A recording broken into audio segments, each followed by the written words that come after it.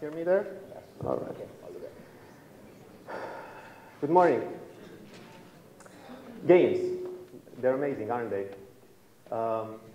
We all play games one way or the other, whether they're on paper, whether as yesterday on the street with a scavenger hunt, even on computers. We play them. It's part of our nature as human beings to play one way or the other. Even here today, it's a competition. It's a game we play. So computer games are probably today the best expression of our nature.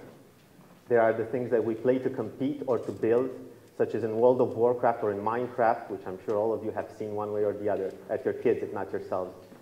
So what we thought, myself and my team 2 years ago, more than 2 years ago, was to make a game. We wanted to make a game. So we didn't really know how far this would take us to innovate and create and make, in the end, bring this platform, Gameleon, which is about democratizing game creation, to bring the power to create games to you. Now, more than 2 years ago, I was walking through the office, and here was my game level designer, Vlad, and he's not a technical guy, as most game designers aren't. They're not really programmers. They know game mechanics. And he was there in front of his computer, and he was using our editor for our game, which was built in the cloud. It was designed to create, publish, and play the game. And he was building. And he did something completely different to our game using that editor. We didn't really foresee it, but he started playing with it. And he was building that. And he built a completely different game, and he clicked one button, he published it, and that data went to a server somewhere, magical, and he got the link saying, this is where your game stays. He took that link, gave it to his testers, and within seconds, those guys with their iPads, phones, tablets, PCs, Macs, they enter that game, real time in a world, in something that we as programmers, we didn't really envision. So those guys started saying, oh, this is nice, this is not nice, and he said, okay, I can correct it, I can fix it. He made a few adjustments, published again, rapid iterations, and people got into the game again and started playing. That fast. Within a day, he could make 14, 15 iterations on a game that we didn't even set on making. And we said, this is too cool. This is definitely something with value. This is probably more interesting than the game we started on making. So there's got to be other people who would love this. There's got to be other people who want this rapid time to market thing. Rapid iteration, rapid failure, but I get a good product out there. And apparently there are others like us, around 1 million of them. I don't think you see all the slides. 1 million independent creators. And these guys were spending, as we did, around between 500 and 1,000 euro per game every year. And they're actually spending even a little bit more if they set their goals pretty high. And they're built for mobile and for the web. And mostly mobile. Mobile first, as this is the tendency. So these were the guys that we could relate to. And we set on making this product for them. Now, we said, okay, we have a product. We have something and there's a market, but is this better? Can this work, right? So we started looking at what people want and what the competition can bring. Oh, I'm sorry. So we looked at the 5 verticals of what people want in games, to create games, and the two big things, visual and programming. If I want to make a game today, I go for the visual tools, but they're not going to give me much flexibility. I'm going to build probably the next Angry Birds. Definitely not something multiplayer. Definitely not the rich environment that I could build. Or I can go for this, programming. I get some hardcore developers. I go on a 1 year at least life cycle, and I build a game. But that's going to take me a long time until I validate. A long time until I know that I'm really on a good path, right? So what if we can bring something better? And our platform was built exactly on that premise. Create, publish, play using just a browser. No downloads, no installations. Everybody can just play your game. Just give them a link. They'll play it right then and there on any device. And because we had all these assumptions from the start, we started getting quite a bit an edge on our competition. So is the market big enough? We had to ask ourselves this, right? I mean, maybe it's just not big enough. How many devices are out there? It seems that the trend is on a rise. By 2016, 2.1 billion devices, mobile devices that support the games that we build right out of the box in minutes, where everybody can build them. But what's even more interesting is that 52%, that 5 is missing, 52% of all mobile sessions are games. 52%. It's a good metric to go on. Now, what did we do, right? Okay, we said, let's go through an accelerator. We need to understand business to consumer. Myself, 9 years experience building and delivering applications for companies. This is my second company, but nothing compares to business to consumer. When you go from business to business, it's a different beast. So we went to an accelerator in January, we got some funding. We started getting some people coming to our platform, signing up to see what's gonna come out. In April, we released the first alpha version, and people were saying, oh my God, it's beautiful, but it's so buggy and your interface sucks. No, no, no, you gotta do something about it. So they kept on signing up, but we started changing things. It became more stable, more beautiful, and as things evolved, month after month after month, we got to more users signing up and doing this every month, more people register on our Twitter and Facebook, and 1,406 games by the end of September. Wow. That for us has been a great experience to see others just consuming our content, doing what we thought was good, and apparently to them it was. And then we said, okay, can we make money out of this, or is this going to be charity?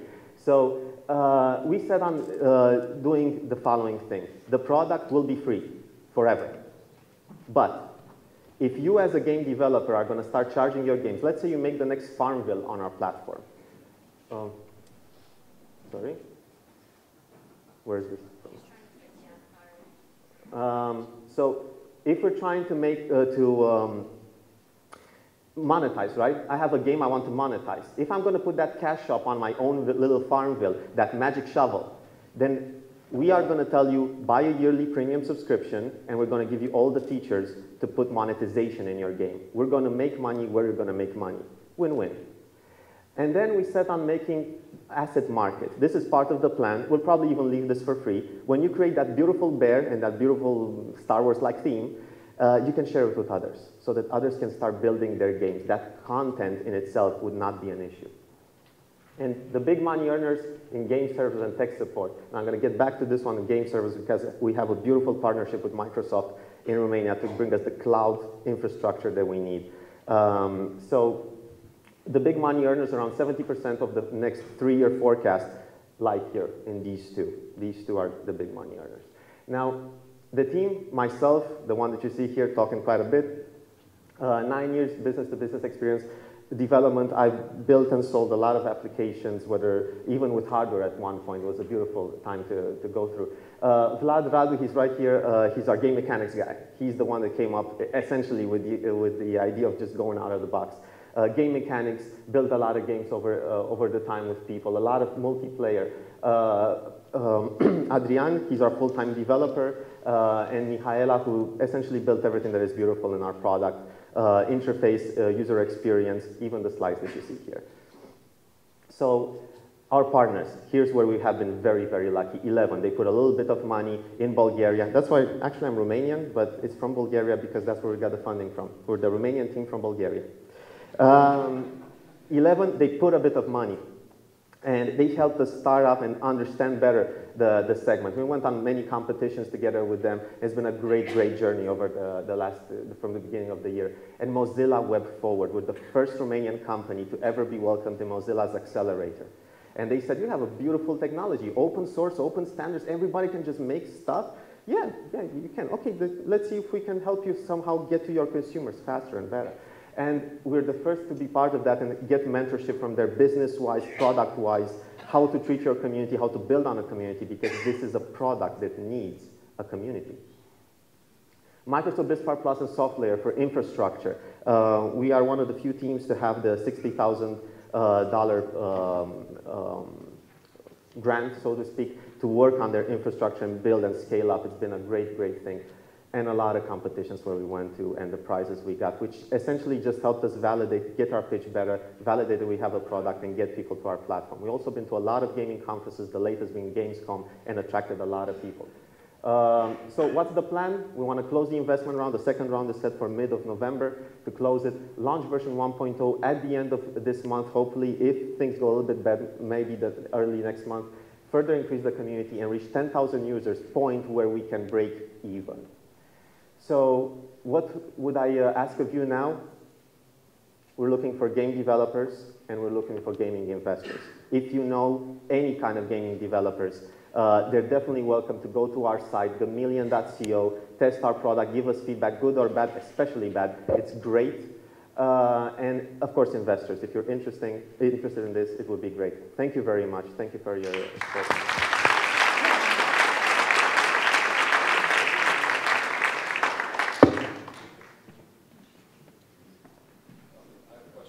Your competition. You never mentioned competition. So what do people use today and what are you replacing?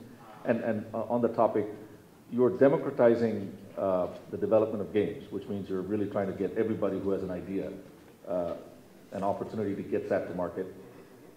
Given that this is such a winner-take-all business, I mean, there are very few games that really make it. I mean, I know there are millions of games on Apple sites and Google Play and all that, and so on. But very few of them make it. So will your business model survive the fact that 99% of your customers will probably not generate any revenue? They'll be all free to play and that's it? This is a very good concern. Now, first of all, to talk about competition, here's the competition, just to name a few of them. Obviously, the market is bigger, but you can put them on two parts, visual and developer, hardcore developer and just casual, so to speak, casual developer. Now, there's competition out there. But these guys are definitely, I think we have an advantage to their products by design. And we have, I would say, a lot of small advantages, not necessarily a big one, which essentially make a good product in the end. But with the market, if you want to judge it by winner takes all, you could look at Unity, right? They're in the market for 10 years now, and these guys will reach around, they have around $100 million per year in revenue. They're going to have this at this end of the year. But there's always room for more. Whenever an interesting platform appears, such as it was with the iPhone, for instance, there were new development tools for it, and people shifted.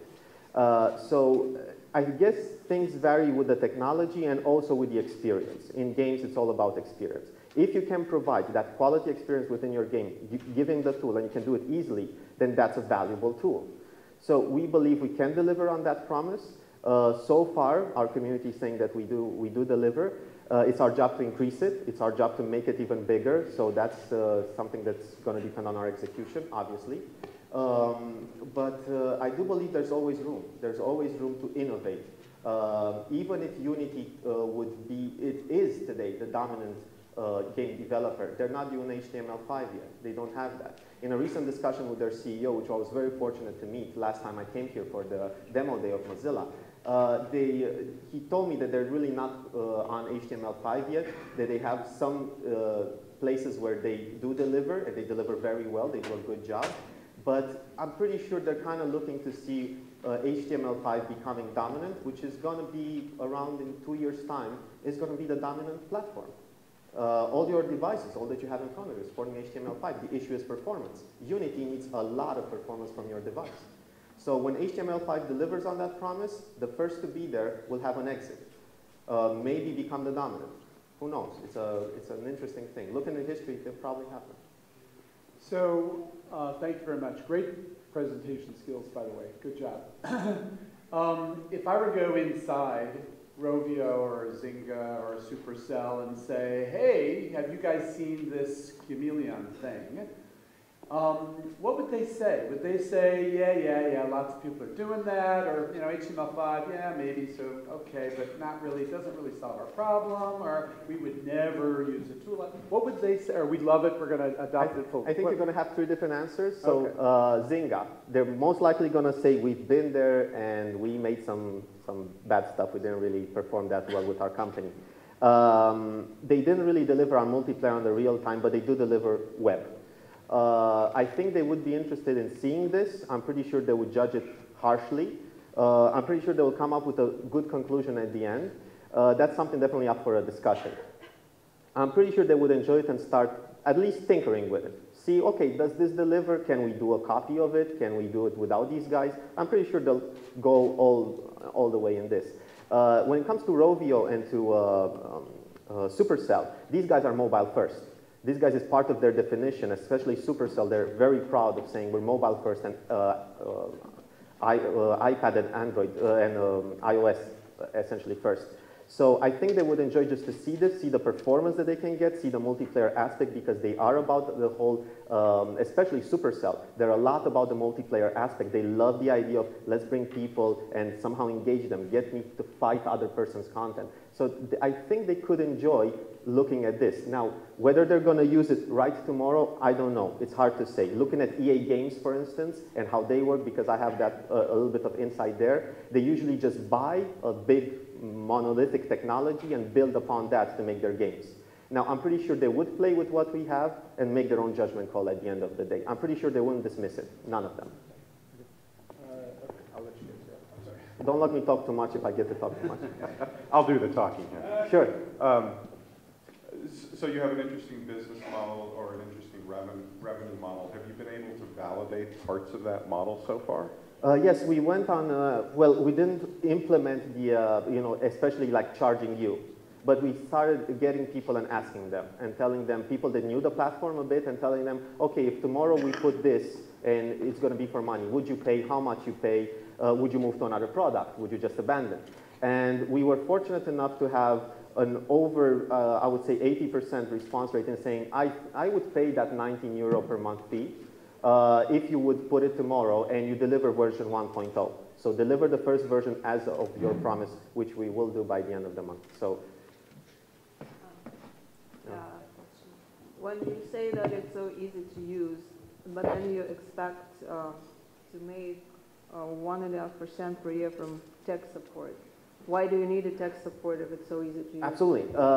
Let's say you're building a very interesting game, right? There are always going to be bugs. I'm sorry, that is life. There's always going to be some bug somewhere. So if you want priority solving of that bug, you could buy the tech support and buy this premium service and essentially get us our focus to something that is important to you. If you want some premium, some special feature developed, and you want essentially us to change all our direction, you should have a say in that. But you should probably pay a little bit of money if it's going to cost us a little bit of money. So we want to charge on that. That's what we understand by tech support and by helping you there. Now, the product, when it comes to using it, have you ever used Lego Mindstorms? Who used Lego Mindstorms here or seen it? Lego, come on, really? Lego Mindstorms? You didn't play with that? You're all academics, come on. So Lego Mindstorms has this beautiful interface where you connect blocks, right? And you get to program that little intelligent brick. So we have this interface which is very much, I wouldn't say copying it, but definitely innovating on top of it. So it's an interface where we know that it works. We know that if kids can use it, probably everybody else can use it, which don't have previous experience. So these are the premises on which we go. So visual programming has really been the holy grail in the programming space, right? Many companies have tried this before. And what ends up happening is, especially on the multi-platform space, a system like this ends up providing features that will run on all platforms, so sort of the least common platform, if you will, but doesn't really provide the differentiation on each individual platform. And when you are competing against games that have been developed specifically for that platform, you are at a big disadvantage. So what innovation do you have in your platform that makes you believe that you can solve that problem? Yeah, there are development kits that say you can build once and deploy on the Xbox and PlayStation at the same time. I think at the end of the day, the core set of features that HTML5 can deliver, such as location, the accelerometer, and the coordinates, the graphics it can provide, HTML5 is already making use of that. There is no real special technology when it comes to mobile today that you would say that you cannot really exploit with HTML5 one way or the other. There are hacks going there. As standards evolve and as performance will evolve, I'm pretty sure we'll reach that point very, very soon when we will say performance is no longer the issue. So being native or working on HTML5 will just be kind of the same thing. The issue will be distribution. The issue will be, can I build on HTML5 and be in the App Store? Which you can. So I'm pretty sure that as the technology evolves and you have 3D today, which we can support in our next iteration, you have the tools, you have them there. I'm pretty sure there's going to be some crazy idea that we haven't thought of and people will want to develop on top of it, which is where Mozilla Web Forward helped us. We made open source the gaming server so that you can hack it by yourself and improve the code by yourself. So if you think that something which can be visually done is not enough, you can still improve the code as you see fit. And there are many wrappers too. The question is, what's your differentiation then? If it's HTML5 that you're saying will solve most of these issues, where does your differentiation come in versus someone else that either, you know, wants to do the same thing, or one of the big players looking at it and, you know, doing it internally? Yeah. So I would say we have a good ease of use in the product. We do scale effectively, and we do have good performance. We don't kill the device. Ah, sorry. Thank you. Okay. Thank you.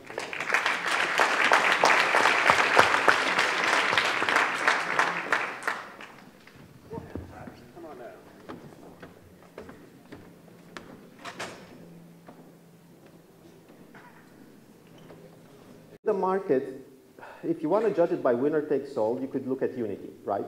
They're in the market for 10 years now, and these guys will reach around, they have around $100 million per year in revenue. They're going to have this at this end of the year. But there's always room for more. Whenever an interesting platform appears, such as it was with the iPhone, for instance, there were new development tools for it, and people shipped it. So I guess things vary with the technology and also with the experience. In games, it's all about experience. If you can provide that quality experience within your game, giving the tool, and you can do it easily, then that's a valuable tool.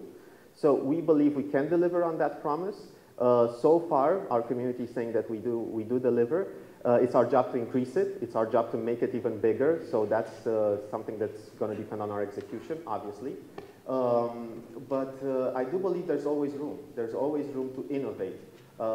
Even if Unity it is today the dominant game developer, they're not doing HTML5 yet. They don't have that. In a recent discussion with their CEO, which I was very fortunate to meet last time I came here for the demo day of Mozilla, he told me that they're really not on HTML5 yet, that they have some places where they do deliver, and they deliver very well. They do a good job. But I'm pretty sure they're kind of looking to see HTML5 becoming dominant, which is going to be around in 2 years' time, is going to be the dominant platform. All your devices, all that you have in front of you is supporting HTML5. The issue is performance. Unity needs a lot of performance from your device. So when HTML5 delivers on that promise, the first to be there will have an exit. Maybe become the dominant. Who knows? It's an interesting thing. Look in the history, it'll probably happen. So thank you very much. Great presentation skills, by the way. Good job. If I were to go inside Rovio or Zynga or Supercell and say, hey, have you guys seen this Gameleon thing? What would they say? Would they say, yeah, lots of people are doing that, or, you know, HTML5, yeah, maybe, so, okay, but not really, doesn't really solve our problem, or we would never use a tool like, what would they say, or we love it, we're going to adopt it full? I think you're going to have 3 different answers. So Zynga, they're most likely going to say we've been there and we made some bad stuff. We didn't really perform that well with our company. They didn't really deliver on multiplayer on the real time, but they do deliver web. I think they would be interested in seeing this. I'm pretty sure they would judge it harshly. I'm pretty sure they will come up with a good conclusion at the end.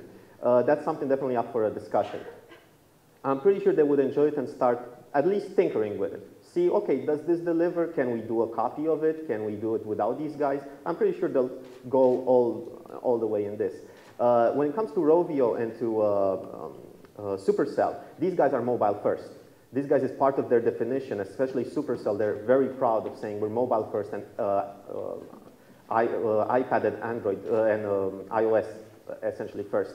So I think they would enjoy just to see this, see the performance that they can get, see the multiplayer aspect, because they are about the whole, especially Supercell. They're a lot about the multiplayer aspect. They love the idea of let's bring people and somehow engage them, get me to fight other person's content. So I think they could enjoy looking at this. Now, whether they're going to use it right tomorrow, I don't know. It's hard to say. Looking at EA Games, for instance, and how they work, because I have that a little bit of insight there, they usually just buy a big monolithic technology and build upon that to make their games. Now, I'm pretty sure they would play with what we have and make their own judgment call at the end of the day. I'm pretty sure they wouldn't dismiss it. None of them. Don't let me talk too much if I get to talk too much. I'll do the talking here. Sure. So you have an interesting business model or an interesting revenue model. Have you been able to validate parts of that model so far? Yes, we went on, well, we didn't implement the, especially like charging you, but we started getting people and asking them and telling them, people that knew the platform a bit and telling them, okay, if tomorrow we put this and it's going to be for money, would you pay, how much you pay, would you move to another product, would you just abandon? And we were fortunate enough to have an over, I would say 80% response rate in saying, I would pay that 19 euro per month fee if you would put it tomorrow and you deliver version 1.0. So deliver the first version as of your promise, which we will do by the end of the month. So,